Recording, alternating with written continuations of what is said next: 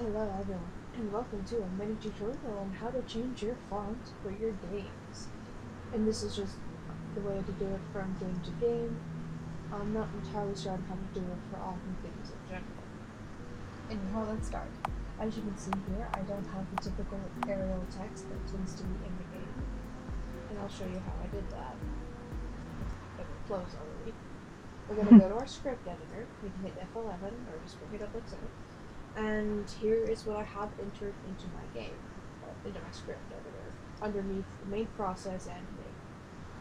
Font period default underscore name equals traveling typewriter.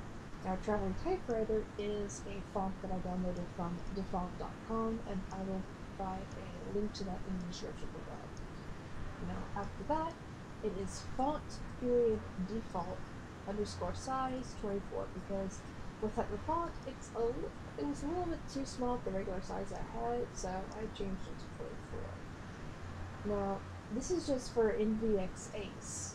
If you're doing it in, say, just VX, you're going to need something that looks a bit more like this. I've only used XP and the VXace engine. I'm aware that Ace is just sort of like an improved version of the VX engine, but there's still some differences between them, which is why I think you still may need some of this stuff. I'm not entirely sure.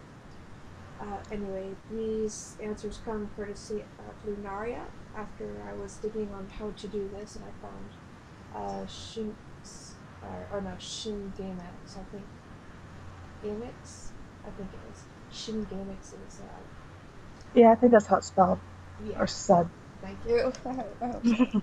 But yeah, they made a post asking how to change the font, and Lunaria was kind enough to respond for these. For both types, for VX and Ace. So, yeah. I'll provide an additional link to that if y'all want to see it for yourselves. In the meantime, I hope this has been helpful to you guys, and thank you for watching this mini tip. TTFN, everyone.